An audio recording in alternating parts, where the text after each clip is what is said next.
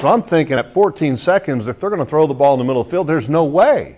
My headset is off because I've got to go down to interview the coach post-game, and all of a sudden I put my headset off and put it down on the table and look up, and all of a sudden they got the snap off. How did they do that? That might have been the greatest non-block by Jeremy Parnell on Elvis Dumervil, and also the greatest stumble by Blake Bortles ever, because it allowed Dumervil to get the sack with a face mask.